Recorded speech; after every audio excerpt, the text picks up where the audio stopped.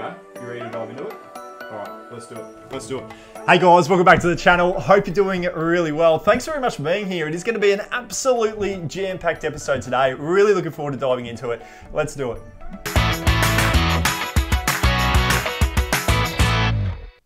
I'm feeling really good, guys. I'm up and about today. A big video ahead. Hope you're looking forward to it, and welcome back to the channel. This is the Sunday Show, where I take you through 5 of my very best sold sales items on eBay and on Facebook Marketplace. I'm joined today by Brad, Diary of a Flipper. I've been on his channel a couple of times. He's a full-time reseller. He's got a great YouTube channel, but it was about time that I got him onto mine. So we've got an awesome episode today. 5 of my best sold, 5 of Brad's best sold, and then I'm going to take you through my weekly sales numbers as well. And believe me, you absolutely want to stick around for my weekly sales numbers because they are the best they have ever been for a 7-day period. I've had a pretty good run, guys.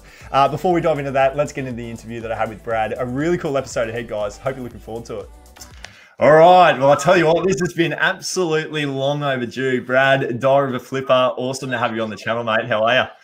I'm good, mate. Thank you very much for having me on. I really appreciate it. We're supposed to be in person this week. It was supposed to be in person, but unfortunately, through the camera again. We're locked down here, so I won't get too close to you, mate. Social distancing, you know. I'll sit over here. I was going to say, mate, lockdown, day 3. Obviously, not the greatest of scenarios, especially when you're meant to be here having beers with me on the Gold Coast. You going all right throughout the lockdown?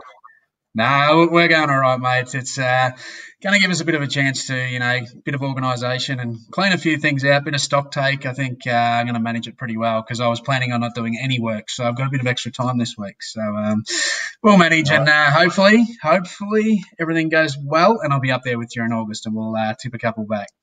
We'll tip a couple back and do a better what's sold than the live stream, that's for sure. I was going to touch on the Bulldogs as well, mate, but I might just let that one go. No, not talking footy this week, mate. Right, awesome.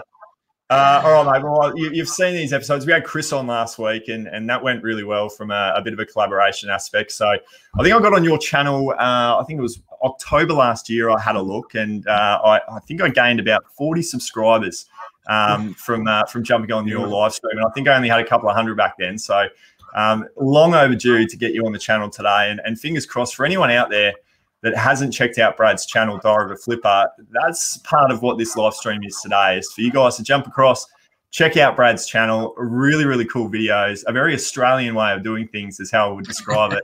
Loves a frothy and is very entertaining to all of his viewers. So go and check Brad's channel out. All the details will be in the links in the description below.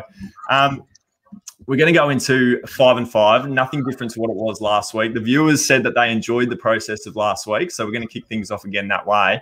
I'll start us off. I've got our first item here to have a bit of a chat about, and it was a good one. I've had a fairly good week this week. The PlayStation 2 bundle has been able to sell for me. So this was actually out of the video of I guess a double console purchase that I made off Facebook Marketplace, where I paid about $120, and this second bundle is now gone. So I don't have any more out of this bundle, which is really good.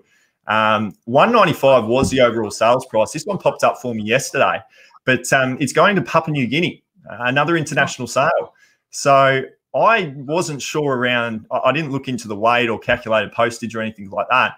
And I've just put up a flat $80 postage rate, and they've paid that. So we've got a $275 total sale. I'm yet to put it in the post and send it off, but I don't think I'll get burned on the $80 postage cost there. But yeah, paid $50 in the end for this allocation. And I think I wrote some notes. I've made about $150 profit. So it's not out of a flip to kick us off.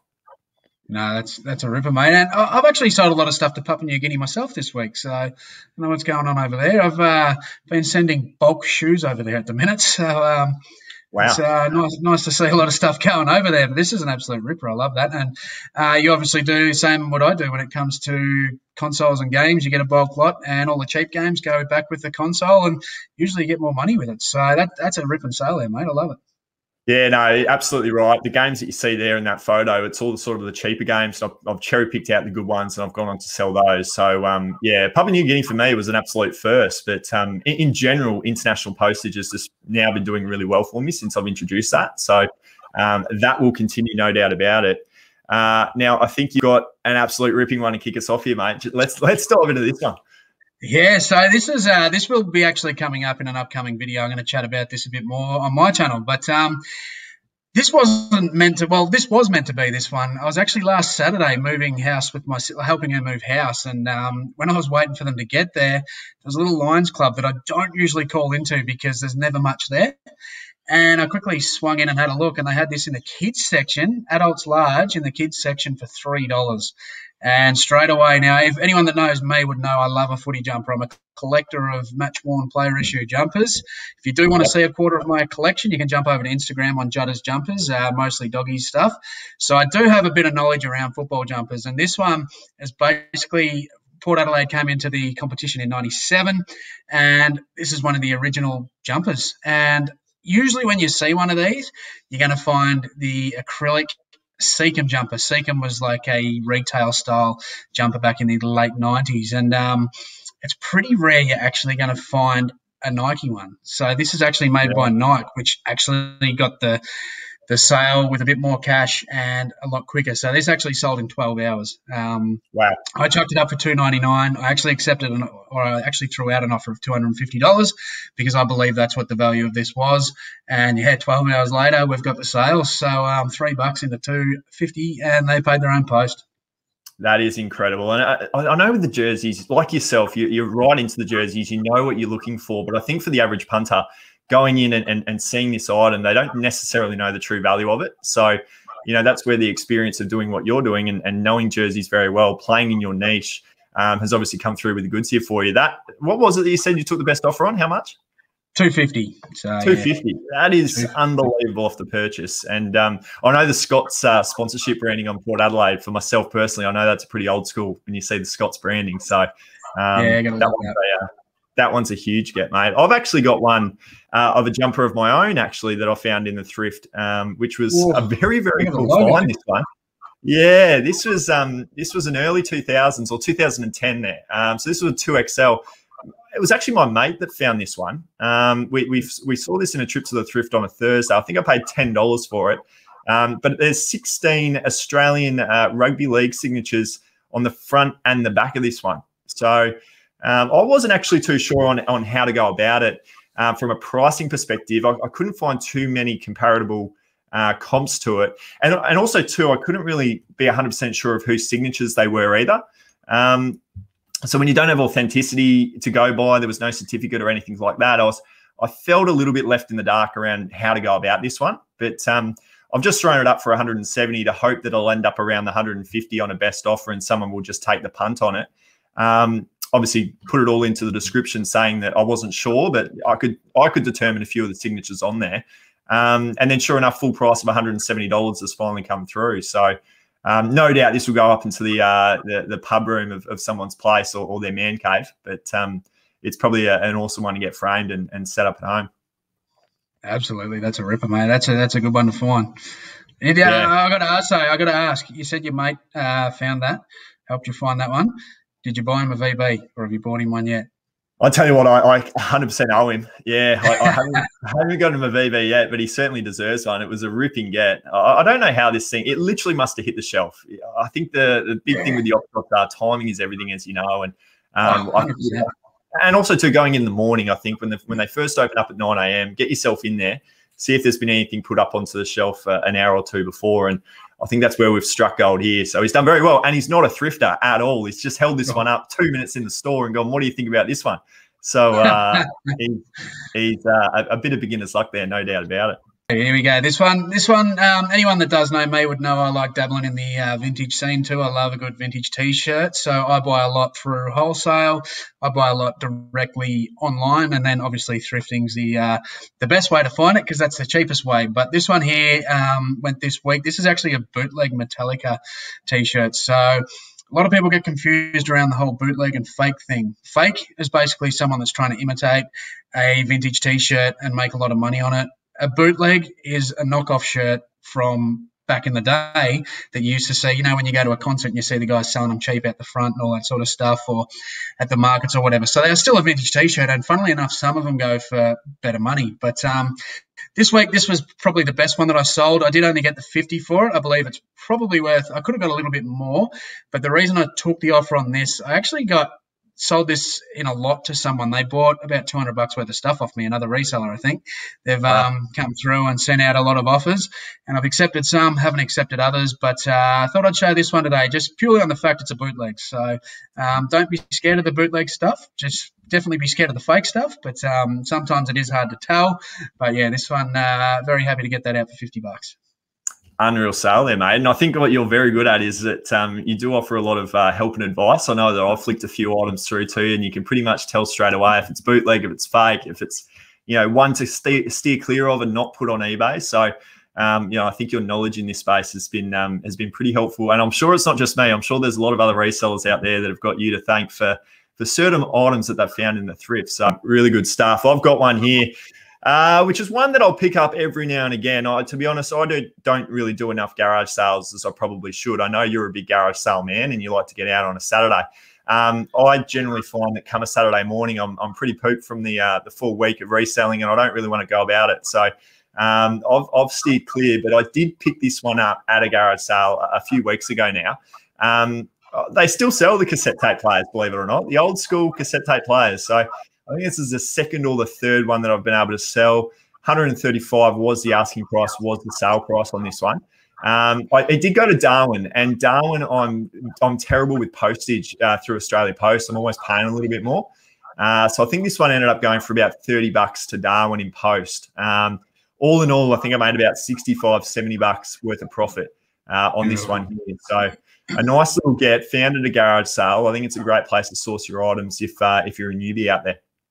Yeah, absolutely. I love a good garage sale because that's where you can just cop some absolute steals.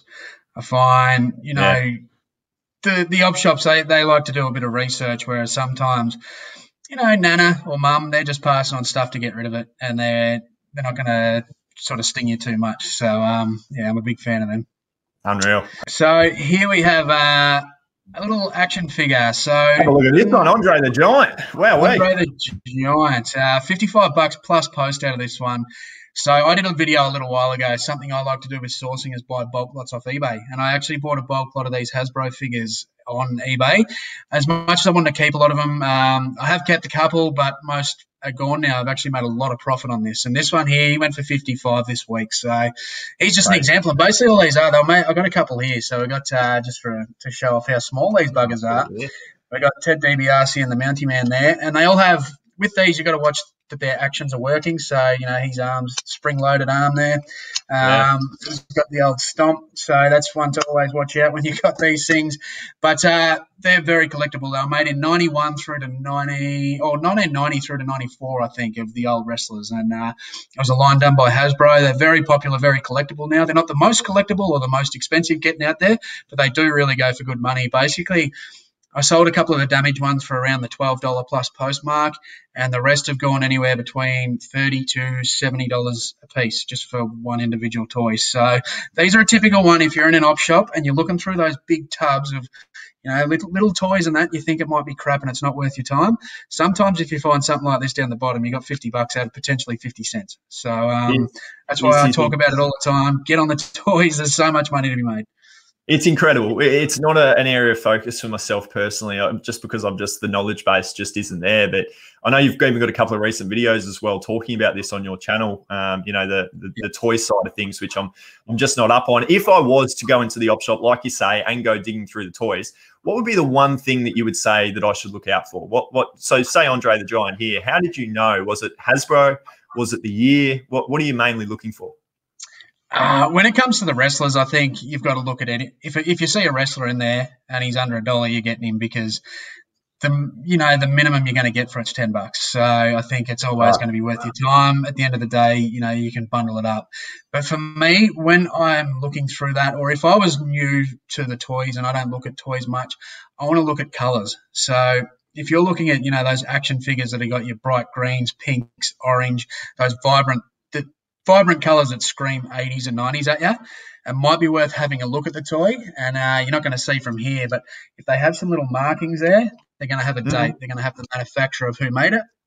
If you see that it's from the 80s, from the 90s, there's a chance it's going to be worth more than $10 at least. So I'm always looking at those colours because some of those toys, especially those the early Teenage Mutant Ninja Turtles lines and I spoke about the Toxic Crusaders, stuff like that can go for, upwards of 40, 50 plus. So I'm looking at those colours, and then I'm looking at the branding on the back, and that's going to give you a rough guide of the year it was made. So, and then once again, I've spoken about it on my channel. If you're not familiar with who it is, Google Lens app will help you 90% of the time. Simply take a photo of it, and it'll probably give you a match on who it is.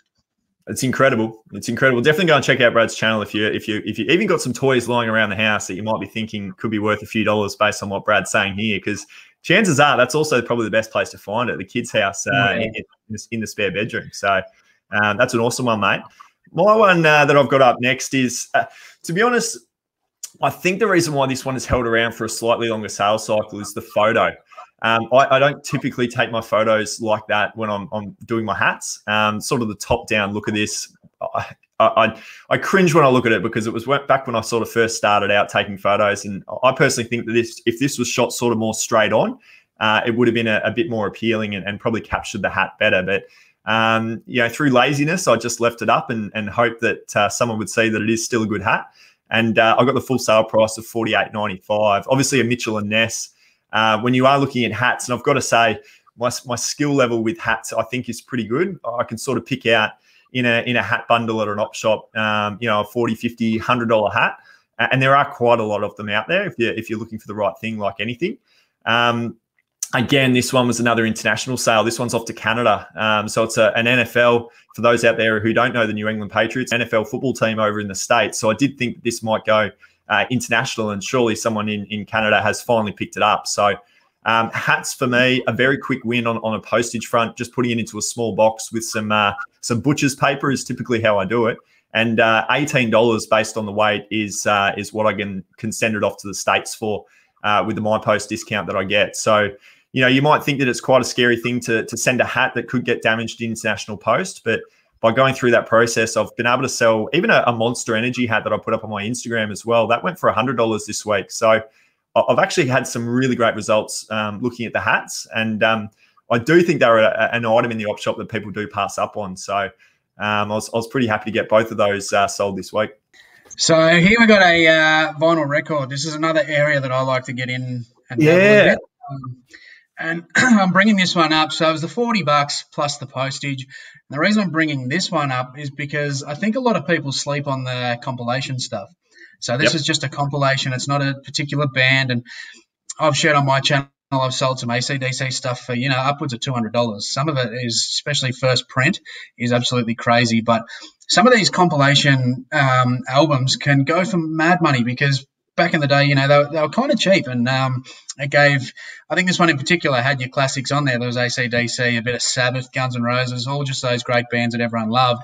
And it was a cheap way for people to buy a record and listen to all these great songs and not have to fork out for the album. So some of these aren't really that easy to get now. And I quite often, if I'm in an op shop, finding records is very hard. You're coming across the same crap every time. You're digging through piles and piles of them to come out with nothing. But quite often I see a lot of these compilation ones, and they kind of look tacky. I think this one looks great on the front. The cover art's amazing, but some of them look really tacky. But when you look on the back, you might actually see a lot of bands that you're familiar with. And then when you actually comp them out, they can be anywhere between $20, $30, $40. So it's not often you're paying any more than $1 or $2 for a vinyl record. So that's why I thought I'd show this one today. $40. It's not your high end of sales, but it's only a compilation album, and very happy with that. I've had this one sitting there for a while though. That's a problem with some of these. I wouldn't say they're quick. I can't remember when I purchased this one. I think this one might have even been out of a bulk lot, but they don't seem to tick over straight away, but they do, and when they do, you'll get your money for them. So happy with that one. I know that you do the vinyls pretty comfortably and pretty regularly across the board. I based actually off watching your videos, always try to have a look at the vinyl records wherever I'm in an op shop, and I have never found one of any significant value to go on to resell. So I don't know, maybe it's your neck of the woods or your knowledge base, but no, I won't lie, I don't get a lot from op shops either. Occasionally I get bits and pieces. Garage sales is where I've got majority of mine. So quite often, if they advertise for vinyl, a lot of the old blokes that run market stalls and all that, they want to get there, and there's a lot of craziness around the vinyl if it gets advertised. So be prepared for that if you're going in there. And that's where it comes to down. You've got to have a bit of a guess. If you've got to pay up for it, sometimes you don't know what you're getting. But that's sort of the main way I've sourced them. And the other one is I advertise for them too. So people come to me. I advertise on Facebook and I do letterbox drops. So that's how I get on them. You do it very, very well. I'd love to, because I know the value in them. My last one that I've got here is the Wrangler jeans, brand new with tags. And I guess this is the power of you and I being on places like Instagram and on YouTube and having a bit of a presence on social media, because I've actually picked this one up off someone that I've connected with through Instagram and generally the community, who's had about 20 or 30 items. I've actually done it twice now with him. So I've been able to nab about 40 odd items, and he does wholesale prices for me. He's a ripping contact to have. This was one of them. He gave me some brand new with tags, Wrangler, the Striker, men's tapered blue wash jeans, and a really good size there, 36 waist. So these actually had a $160 tag on them, but I did end up selling them for the $79.95. Probably could have pushed a few more dollars with this one. But off the sort of the wholesale pricing that he was selling them at, I picked up about 20 items for about $8. So as much as I wanted to highlight the item here and say that obviously Wrangler jeans do go on to sell well, I really more so wanted to put into the video to say that even if you don't have a YouTube channel or an Instagram, just the power of telling people what you do and communicating even to within your own sort of social group personally. You never know what people have that they don't need or are happy to get rid of. So even on Instagram, I think that's more of a commonly used place for resellers out there, is to have an Instagram page. Even just putting up posts saying that you're willing to purchase through Instagram from other resellers. Very, very simple process, and you can get your hands on some pretty good stuff like this one. Yeah, love it, mate. I've used that it's helped me a lot too with just working with other people in the community. They just want to get out of certain things, and I'm always looking to buy certain areas. So, this one here, this is basically what I collect: the player issue, the match worn jumpers, and this one is a player issue. Irving Mosquito. He's a little jet that plays for the Essendon Bombers, and this sold this week. I don't know if it's because it is Indigenous round this week. He's a good young Indigenous player. Unfortunately, he's injured at the minute. But this jumper was issued to him, and the jumper is a very unique one, and that's what I always look out for. So if you're seeing just a random, jumper in the op shop, it's pretty rare you're going to come across a player issue. But people do. I've seen it happen. But I'm always looking for those unique jumpers that you don't see often, because they always go up in value. And for example, Bulldogs had their Thor one only 2 years ago, and they're worth bloody fortune already, because not many get made. It's the same with the Indigenous ones. One thing, if you're looking for if you're in an op shop, you do see a footy jumper. Basically, the best way to tell with a modern jumper, everything on it is sublimated. So his number, which means it's in the print on the jumper itself, his number, all the sponsorships, everything. And I've got a couple here on cue to show off, mate. Since it's Indigenous round, this is actually a match-worn Tommy Liberatore Indigenous jumper from 2019. So you wouldn't be parting with that one, would you? No, never, mate. This is always going to be kept. He actually, while he wore this jumper, he pulled 2 Brownlow votes. So, But what you're looking for is, if you spot these little GPS pouches here, basically, this is how they track the player and where they're going on the ground and everything they're up to. I don't know if people remember these have been in since about 2009 to 11, all the teams sort of different years. But back in the day, they used to wear those men's bras. But, so you're looking for these pouches, but they're different every year. So here's another one. Here's a Barry Hall, if anyone remembers Big Bazza. This jumper's nearly bigger than me, but it's a bit of a different pouch there. So you just got these little pouches, and that's where those GPS things went. So, and there wouldn't be any that you could. Nothing retail would have that pouch, would it? So that's a real good telltale sign. Yeah, no, the retail. I have seen a couple of retails, but I think they're more a prototype. So what that is, it was a test jumper. So there'll be no number on the back. They'll still have the GPS pouch, but they've kind of made the jumper. It's a bit of a tester when they've made their new product. So they don't go for as much. If it's a player's jumper, the price is always going to depend on who the player is and whatnot. I've seen certain players go for thousands of dollars, whereas your rookies not as much. It's a very hard one, and it's going to be rare to find that in an op shop. me as a collector, I buy this stuff for myself. Like, I don't really buy this with intent to flip. But sometimes, at the moment, they're auctioning off the Indigenous round jumpers, and I'm trying to get up my hands on a doggies one.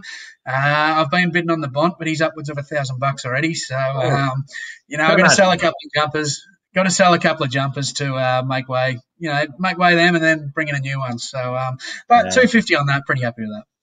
Well, especially when you're a collector of jerseys yourself. I mean, if you can trade a few off that you don't necessarily need for your collection, like that one there with the Bombers one, obviously a few extra dollars in your pocket to go get the ones you want. So you do the jerseys pretty well. And if you do want to check out more of the jerseys, the Instagram page as well is probably a good one to get your hands on and have a look at that on Brad's page. So I'll put all the links to that in the description below.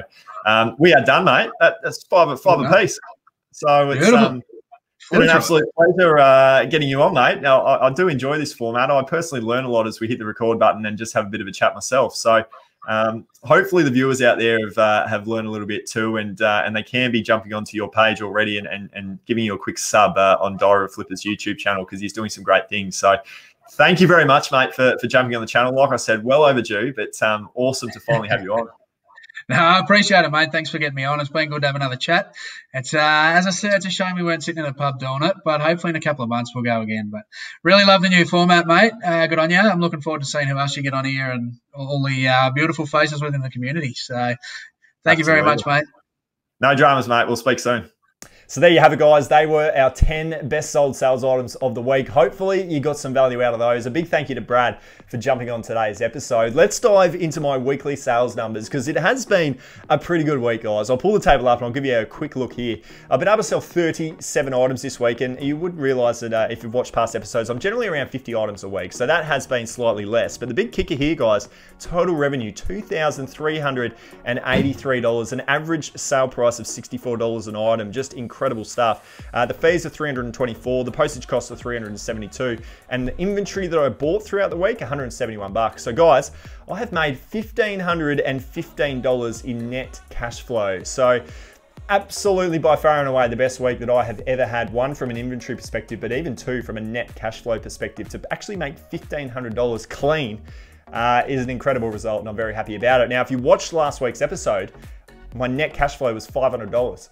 So what a week can make. You know, I've been able to triple my money from $500 to $1,500 in just the space of 7 days. The answer that I've got for you here with all of this is never dip your head on a bad week. Keep doing the stuff that you know comes to work, and you will reap the benefits in the end. And look, it has taken me a week to turn things around. I've now done a net cash flow of $2,000 over a 2-week period. I'm averaging $1,000 a week, which is what I like to do. So don't get discouraged by bad weeks is what I've got to say for you. Keep plugging away, keep doing the little things right, and eBay will turn it around for you and give you some good sales results, as we have seen here. So hope you've enjoyed that episode, guys. There was a lot of information in that video that I had with Brad. It is a slightly longer form of video, but I think I'm going to continue doing these because they are a lot of fun, and I love connecting with the guys in the community, and I love bringing you guys some additional items that you might not typically see get sold from myself. So hope you've enjoyed it, guys. If you're still here watching now, I truly can't thank you enough. Hit the like button to show your support, and until next time, guys, I look forward to seeing you in the next one.